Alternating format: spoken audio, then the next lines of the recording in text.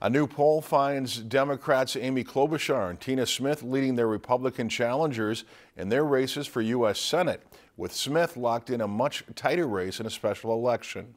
The latest Minnesota Public Radio News Star Tribune poll shows Smith leading Republican nominee Karen Housley 47% to 41% in the race for her Senate seat.